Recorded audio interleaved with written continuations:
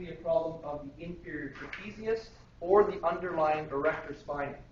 So as we're going to get to in a second, we're going to talk about this muscle here, which is the Iliocostalis Thoracis.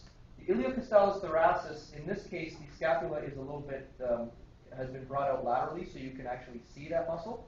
That muscle is a very, very important postural muscle. When people have that upper cross type syndrome or upper cross type posture, the Iliocostalis Thoracis is one of the more common muscles that, or fascial structures that will get fibrotic and become painful and tender.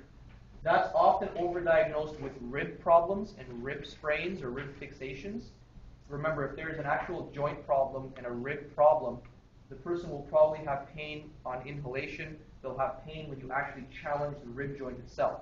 But just because there's pain in that vicinity, it doesn't make it a costotransverse junction problem. So that is very, very commonly the problem, and it's blamed on that overlying rhomboid.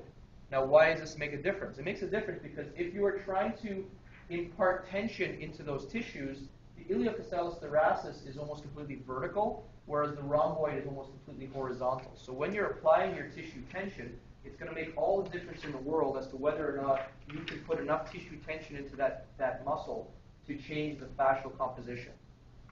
Okay? So that's why I was referring to that overdiagnosis of rhomboid major.